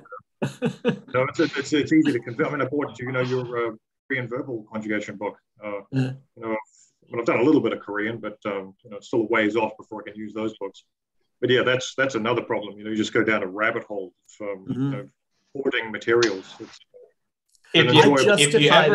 I justified it by saying that I was building the world's biggest resource library for languages, and so when I would buy things that's like, I'm never going to study this, but I just it's available. And this was back in my Korean days when I wasn't married yet and I had a decent salary, and it's like, okay, I can spend my money on something, might as well put things here. So I did make a count at one point, and I remember the neatest place I've ever seen like that was called the Mediathek at the Humboldt University in Berlin, where it's just a language learning laboratory, not laboratory, but all books. I mean, just like everything related to learning languages you go in. And I think they had something like 50 odd different languages, and they had so much stuff for the languages they had. For a lot of languages, I only had like one book. This is the only book out there. But at one point I had like stuff for learning about 150 languages. And, the whole purpose I did that was I was always wanting to like share it with other people. It's like, oh, you want something for this language? Here's some resource I have. So I love. We still want to use it. We still want to use it. Okay. There if needed. Let's go. So I love to do that, but I've got some funny stories about that too. Just like when so I had this huge language laboratory that I've like dragged all the way literally across the world. I started collecting in Korea. I took it from Korea to Lebanon to the States to Singapore to Dubai, now Dubai to. That costs a lot of. That's a lot of money. It is. Yeah, I spent a lot of money transporting it. And the funniest thing about it was, I mean, make funny things of horrible things, but like after we left Lebanon in chaos as you know as war broke out, and I didn't pack my stuff up. It was packed up and shipped to me, and I got it, and it's like I hardly lost anything. And my wife is going through her stuff, and this is missing, that's missing, this is missing. And I'm like, I only lost one book. And she said, nobody wants your language books. Hey, but that's not the way to look at it. This was a sign from the gods of language learning. This was a sign, to keep right? it together. They look down upon us. Right. A sign for you to donate, doctor. Start creating shipping. About shipments your for us. language Brazil, for example, starting sending shipments for us. It's a good idea. Yeah. Did you find actually that, I mean, besides having personal affinity, just a deep personal affinity, which I assume you did for several languages, did you find that the ones that you like was resources, just amount of resources, one of the determining factors in, okay, I'm going to take Arabic instead of Hindi to this top level? Because I myself have kind of, amount and quality of resources. Yes, that is one factor. If you have vast, if you have a large number of good resources, obviously they can spark your interest and you say, hey, I can actually do something with this. Whereas I don't know. I mean, I don't know what's out there for Georgian with you, Christopher. I mean, how many things are there out there for that? I mean, we're just talking about people have been teaching Latin for so long. I mean, there is just so much stuff out there for Latin, and that's just one reason to take it to a higher level, is that the resources are there for you to do that. I mean, how much other than the text themselves is just not much stuff that you can do to embark on the learning of Middle High German. You don't need to do that much, you can just build it, but yeah, that's definitely a factor. But that's not the languages where it. Oh, I'm sorry, Christopher. Go ahead. Oh, I was going to ask, just kind of following on from Chase's question. In the case of Korean, I mean, I know you've said the reason you learned Korean was because you settled on that. You found that FSI material that suggested it was, marginally more difficult than Japanese, Chinese, Arabic. I mean, was that really the only reason? Because it seems like at a certain point you'd have to have pretty serious motivation to learn a language like Korean. I was also curious about this. That truly was the only reason I embarked on learning Korean. It sounds kind of dumb now, but I wanted the challenge of learning the most difficult language I could find. And with hindsight, I've seen however they did that at the Foreign Service Institute. I think it depended on the instructor, and so maybe the next year Japanese was the most difficult, or maybe the next year. I don't think that Korean is truly marginally more difficult than those. I think I just happened to latch onto it in a year when they scored it that way, and then B, with more understanding and hindsight, I think that just as we're talking, Korean, Japanese, Arabic, all these languages have vast numbers of resources. Compared to that, learning, say, an unscripted language, some language, from the jungles of Brazil that nobody has studied before, that would definitely be much more difficult. Everything back to Hall, language in context. I mean, going out and learning, something that there's no resources for, where you would just have to go and learn it from the language itself, from the people and if that language is totally different and totally difficult, that would be much more difficult. Yeah. But yeah, that's the only reason I settled on Korean. I said, okay, I want a challenge. I want to learn something totally different, and I want to learn it there by doing it. So I just have to throw myself into it. And once I did, I was committed, and and then I was there, and it is rich and interesting and challenging, and so it did get cut off, but yeah, I launched myself into that for the sake of the challenge. From the other advanced languages you guys have reached, I believe, Christopher, you and Professor are the same. You both have a high level of French and German, and Professor, you've continuously made the case, and I said in my questions, I agree with this, that in terms of best bang for your buck of time invested learning versus resources and material you get for that, French and German are the two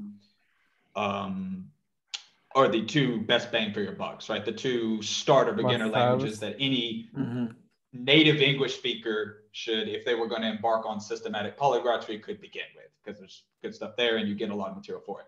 What I was curious with, and my question was phrased as such, was from the other languages you guys have studied and or reached a very high level in that you could use materials for them, are there any other, maybe again, not as good bang for your buck, but still any other good stepping stone languages that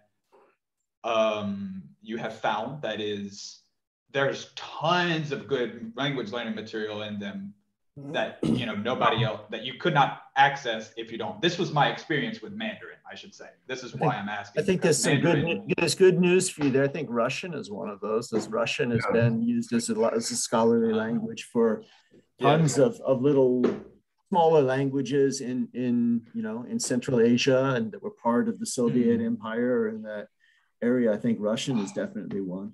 And then Spanish also unquestionably for all the, all those kind of indigenous languages of the Americas, dictionaries and stuff. For Nahuatl and the like. So I would say probably Russian and Spanish are close seconds to French and German. Okay, good. It was a real surprise to me that, and looking at Georgian resources, I had always assumed that Russian would be the kind of the best language to learn because, obviously the geographical and historical ties.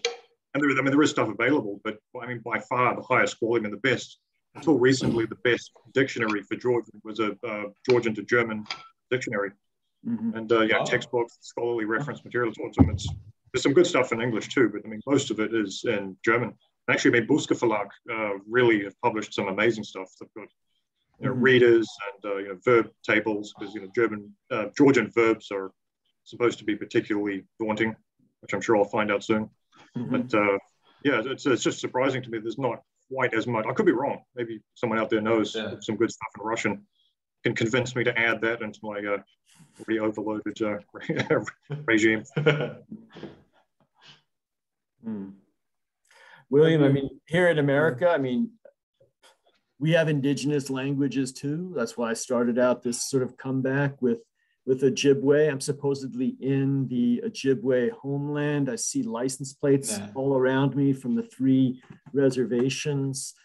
In Bemidji itself, you have in any public building, the words for, bathroom, men's, women's, welcome, or, in all public doors, you see it written out.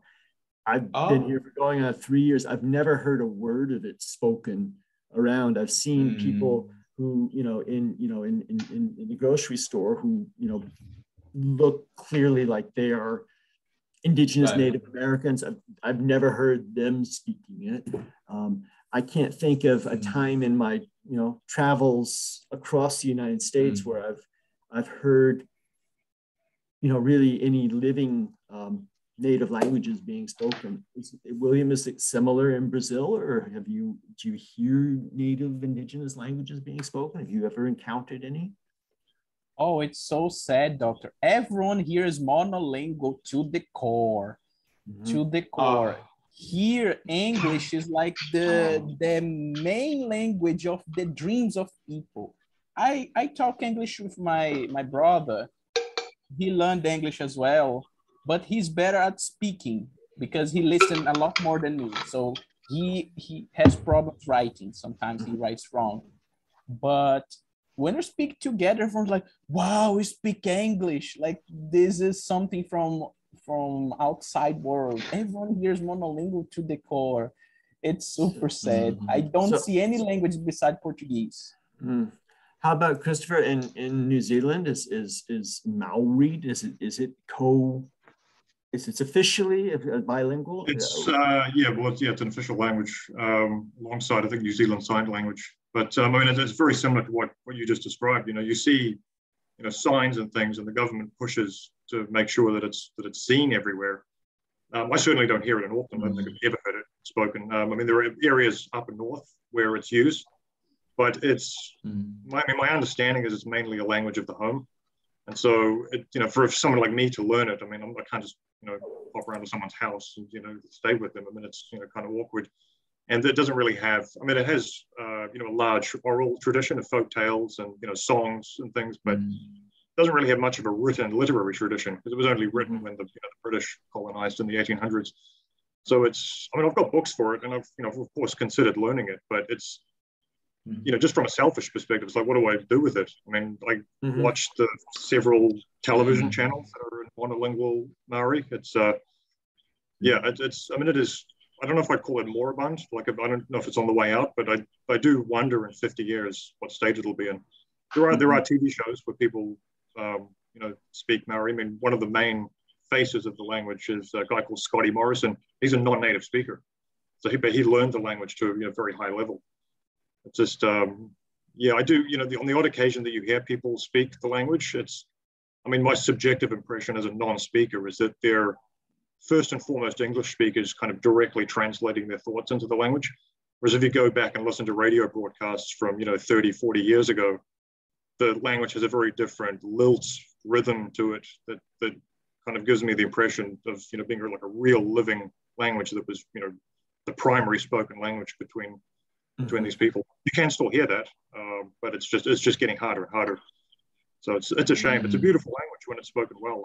I may learn it, but I just, again, it's just, what do I do with it?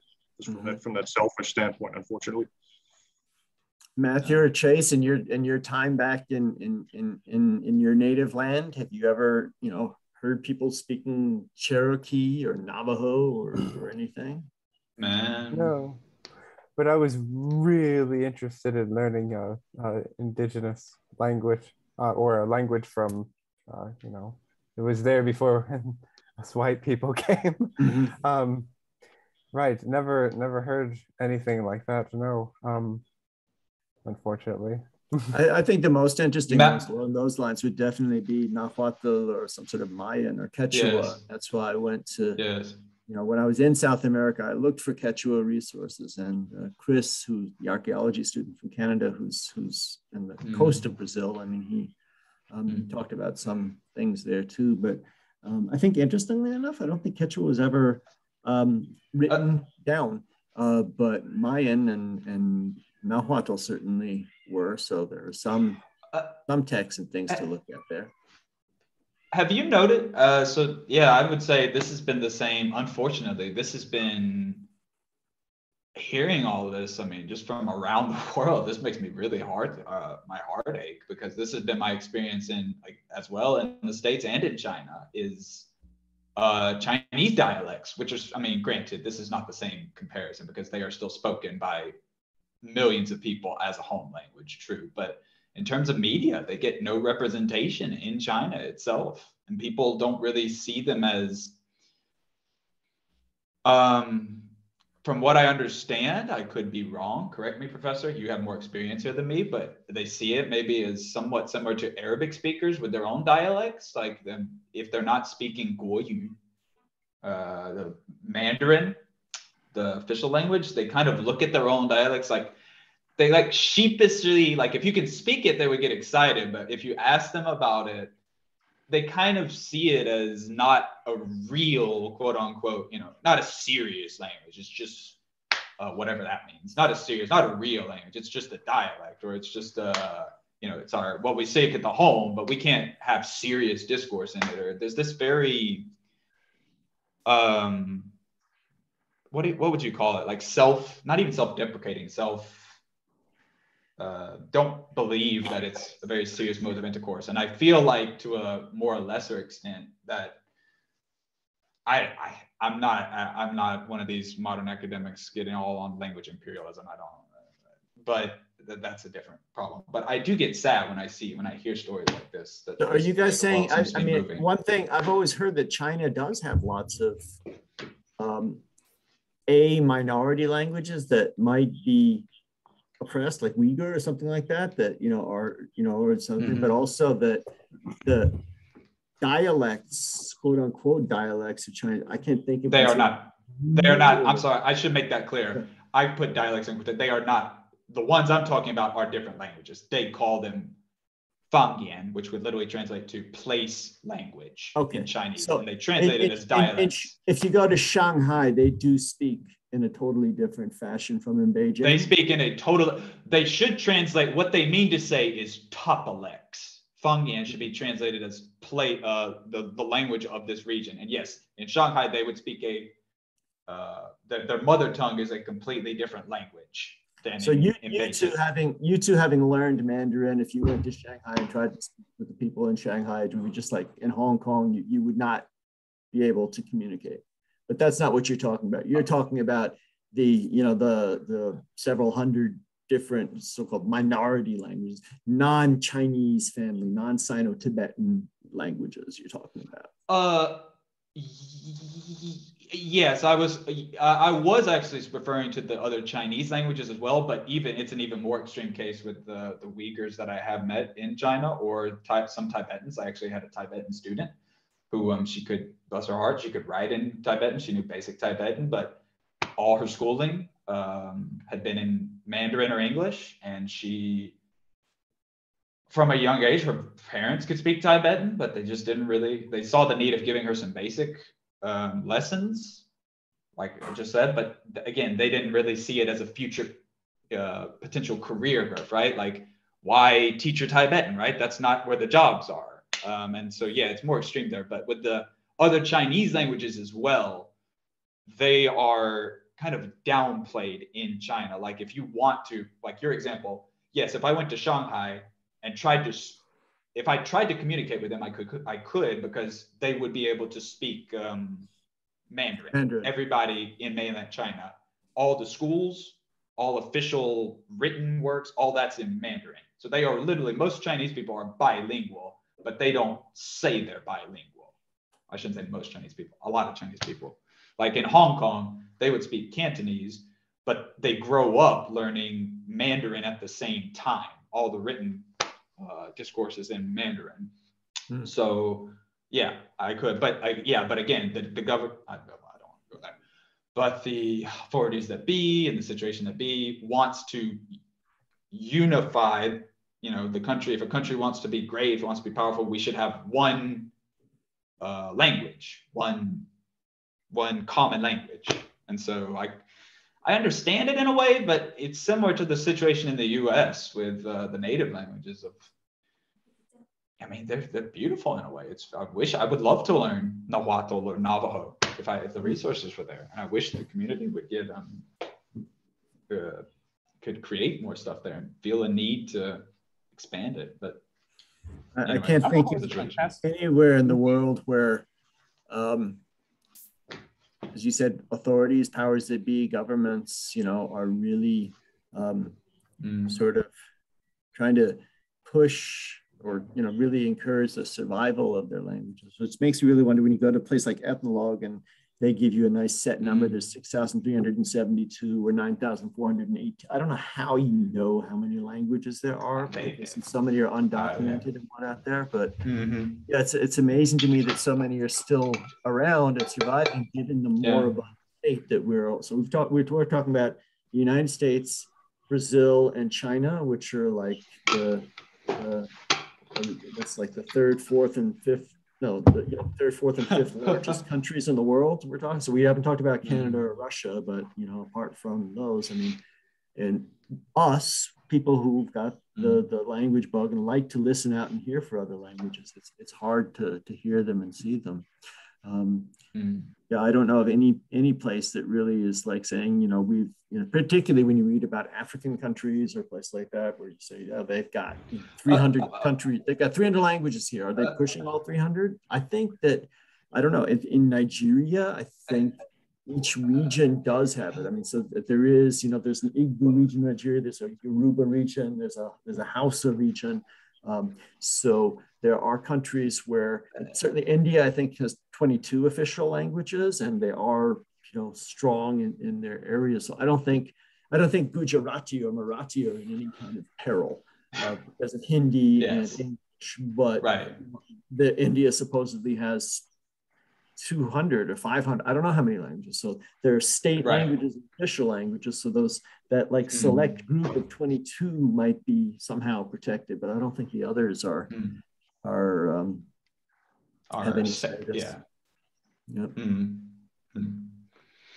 What was this? I'm curious, Professor. In the Arabic speaking countries, I have often, one of the in my kind of battle between should I learn Persian or Arabic, one big knock that I always kind of have is that I have this impression in my mind from reading about, but not from anybody with firsthand experience, that in a lot of the Arabic speaking countries, they tend to view English and French as like the international status, not status language, but similar to what I just described in China with Mandarin. But in the Arabic countries, do a lot of parents kind of want to encourage their kids from a young age to reach a high level in English and French at the expense of their native tongues? I can really only speak for Lebanon and the United Arab Emirates. And right. For those two, yeah. In the United Arab Emirates these days, I would say yes. I mean, it's still, I mean, the government does, you know, have Arabic as the official policy, and they, you know, people speak there, but right. There is such a strong push to get everybody fluent in English, and they've got such a huge influx of foreigners in the country, and there's zero expectation that, you know, you're you know, some Pakistani or Bangladeshi or British person coming to work there will learn any Arabic. So they're they are not consciously downplaying it. I mean, the government there does like support like poetry readings and cultural things and museums and stuff. So, you know, they're sort of playing it kind of both ways. But yeah, I would say that there are plenty of people there who would basically think that it's more important that my son or daughter be fluent in English. So I want to put them in an international school. And I'm not consciously trying to slight Arabic, but if Arabic gets slighted, I guess it'll be okay because we'll speak it at home. It doesn't matter, but she needs to know. Yeah, I think that is the case. And in Lebanon, though, the situation is a bit better. It's a bit more equal. It's been longer since I've been there. Lebanon is more sort of established as a bilingual or trilingual country. And I think also Lebanon has a literary tradition. Lebanon has a strong publishing tradition. Lebanon has lots of famous authors who write in Arabic, whereas the United Arab Emirates, I mean, it's a miracle of like modernity. It didn't exist 50, 60 years ago. There was nothing there. It's like made out of the desert, and everything is new and everything is made and pushed that way. And so I love miracle or monstrosity. I shouldn't be that harsh. I shouldn't be that harsh, but yeah. Anyways. Yeah. Well, we are coming. I think we're going to make this the record for the longest talk yet. That I think the other one's 1 hour and 59 minutes. I think we're going to actually go over into the 2-hour mark, and I'm feeling guilty about those of you who are waking up and taking all of your study time. And I don't know if you noticed, my wife come by a little before, and she said your dinner is ready. And so I'm not like my cat who's crying for my dinner right now, but it's getting on the end of the day here. So I think we need to wrap this up. Does anybody have any final concluding thoughts or ideas that you'd like to talk about with Hall's book, or any of this sort of whole lecture series that I've given on five past topics or lectures? Any outstanding questions or anything remaining? I do, Doc. About the correlation drills that Hall says, because we always talk about ancient Greek. Let's continue talking about it.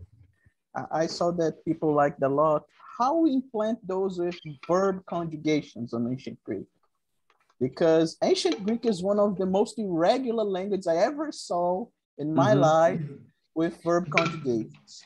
I mean, I don't know all the languages, but I think ancient Greek is out there on the irregularities. How we work with the correlation drills, the substitution drills, or whatever drills for us to get the verbs down?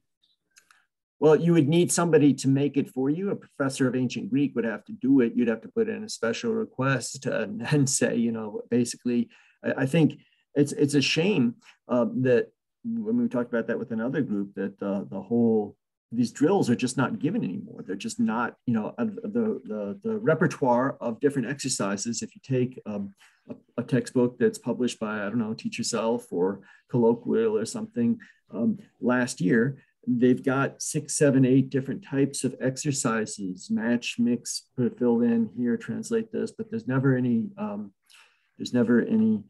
of these correlation or substitution drills there. And so I think a good request to a publishing house would be in order there, and just like pointing to these old patterns. And exactly what you just said, this is a highly irregular language with the verbs, and just give me something where, you know, I'm actually, you know, got a correlation drill. Okay, I have this here, so, you know, put in a different word, make the change there. But I don't think that's not something that you can make yourself as a learner, unfortunately. I mean, for Latin, I got some phrases, and at least for the nouns, I did for the verbs. I got enough phrases that I could use as the same noun in the other cases. So it's really simple in Latin. But when I get to verbs in ancient Greek, the things are not so simple. No. So yeah, I got a doubt about that. Anybody else? Christopher, you've been with us the least. This is your one and only time. Christopher Swan Show, anything special to say? Hopefully not the one and only time. Hopefully join another one. No, you can come back. We'll have others, but you know, this is a repeat, a return, a rerun for everybody else. I actually wanted to finish with, there was a comment that actually you left, Matthew, on I think it was Levin Budge's comment. So he was he was just talking about a different way of using Anki as a scheduler instead of reviewing information. He just uses it to tell them what lessons to review. There was a comment that Matthew said. He said, this was in response to another comment Levin made. He said, in the gym world, there's a phrase, I'll sanitize it, buck-arounditis, for people who spend hours in the gym and see no results because they're focusing on fads and useless exercises and avoid simple strength training, compound exercises. And then he makes an analogy to shadowing and scriptorium, I guess to squats and deadlifts in the gym. But what Matthew said is, I think that illness that you mentioned can crop up a lot with polyitis. The itch they feel will go away if they just dive into doing something in the language. And then he said, Matthew, talk about extreme procrastinating with setting up Excel spreadsheets for elaborate study plans, which, yes, I'm familiar with that. And then, like we said at the end, we should set up a polyitis support group.